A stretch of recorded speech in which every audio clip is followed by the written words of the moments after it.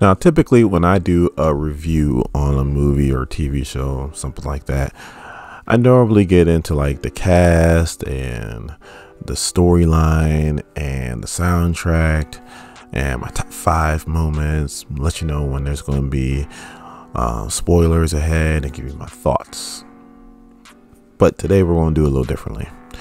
I don't feel like we need to get into the cast and the storyline and the soundtrack for Castlevania, because it's already in the 4th season. Most of you guys know what Castlevania is, so I don't really have to get into that.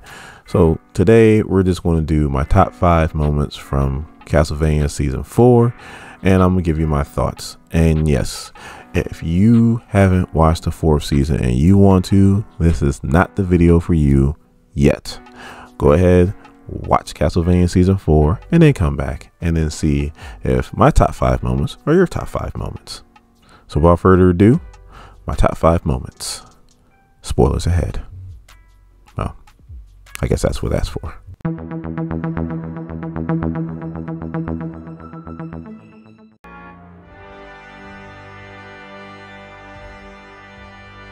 At number 5, I had the argument between Varney and Ratko. Now, Varney's trying to tell Ratko, oh, I know you used to do this and you used to do that when you was, you know, a human before you became a vampire. And Ratko, he's not trying to deny anything. He's like, yeah, I did it, because that's how war is won. You know, and this goes on a rant, how he's saying war is won when you decimate your opponent to the point where they can't fight no more. It's not won on the battlefield.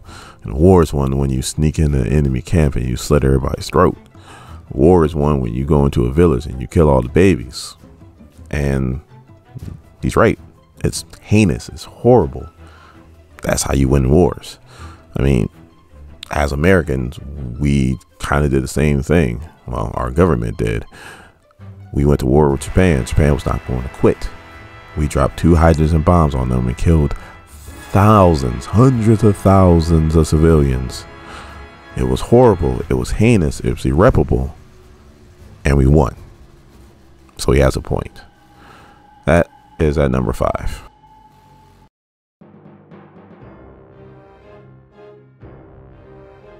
So at number 4, I had to fight between Alucard, Belmont, Sypha versus, I guess they call this dude the dragon. He's a really big old vampire.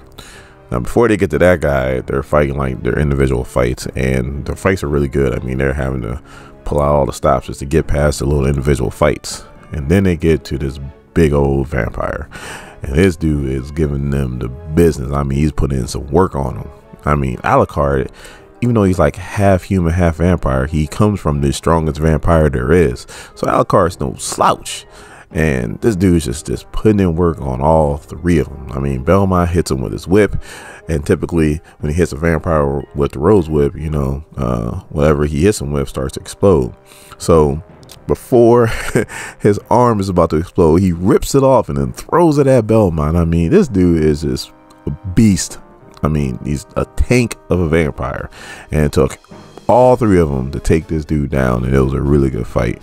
And that's my number 4 moment.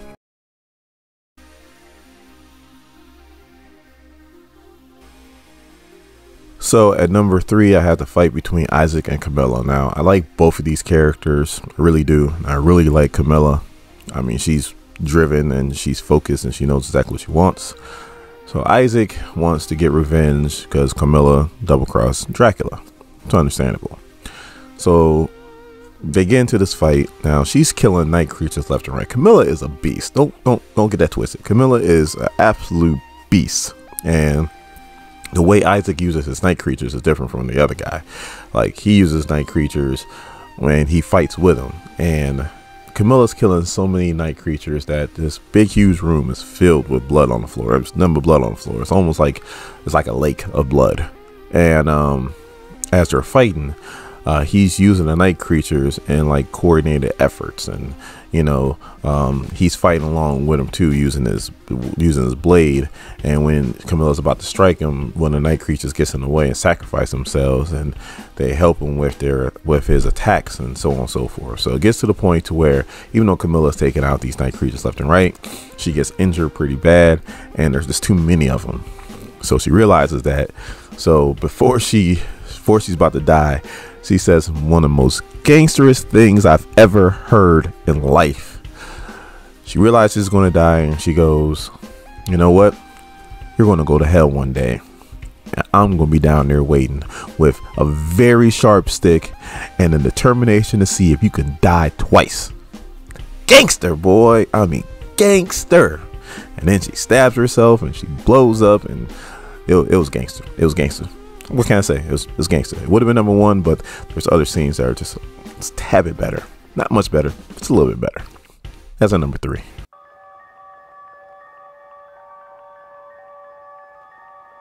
So at number 2, I had the fight between Trevor Belmont and Death. Now, Varney, like I said before, isn't who he says he is.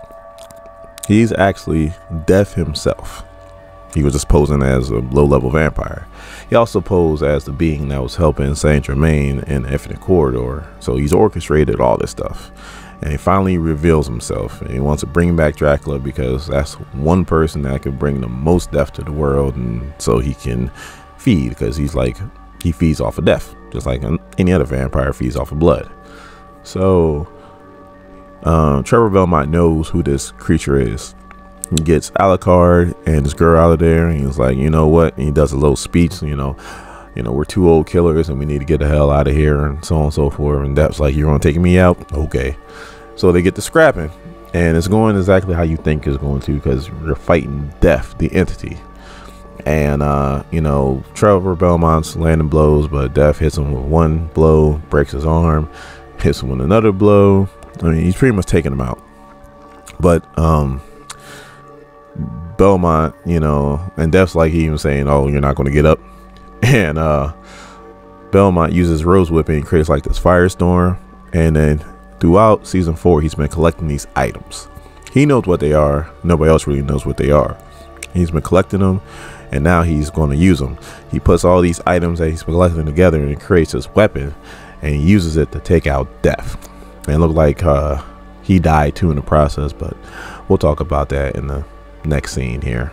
But that is my number 2 moment.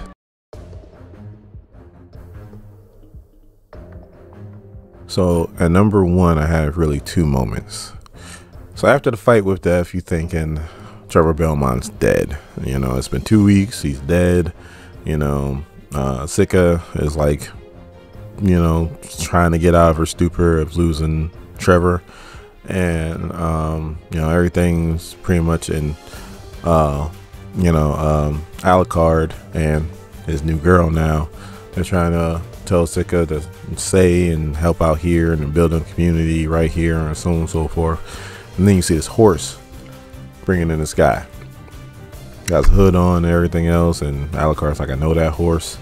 And then they go over, and it's Trevor.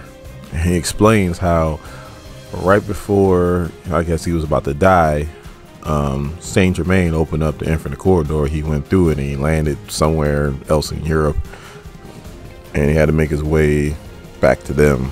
And he did, and plus he's all beat up from the fight because, you know, Death put it on him.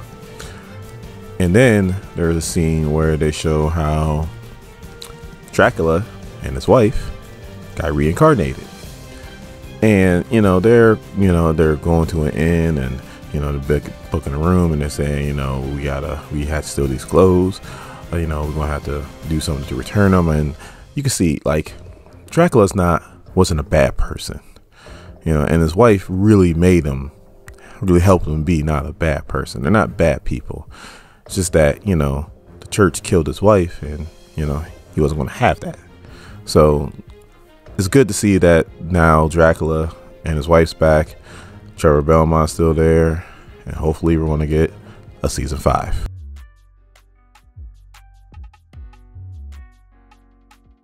I mean, you should already know my thoughts on Castlevania. I mean, I love Castlevania. I feel like it's probably tied with Seven Deadly Sins as being the best animes on Netflix. I mean, love the storyline that they always have. They always have good dialogue.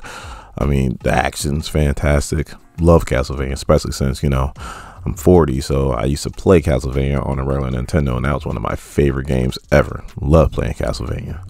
So, and the show doesn't disappoint at all. It's a fantastic show. They have it set up to where they can do, you know, season 5, season 6, season 7. Hopefully they just keep this thing going. But like I said in the beginning, those are my top 5 moments. Do you agree with my top 5 moments? Or if you don't agree, what are your top 5 moments in Castlevania Season 4? In saying that, if you are new here to SEM, please hit the subscribe button and become part of this SEM Nation. Once you become part of this nation, that bell notification, you know when the video comes out. And if you like this video, please give me a thumbs up. My name is Dorian. This is SEM. Thank you guys for watching my videos. I really do appreciate it. And you guys have a good day.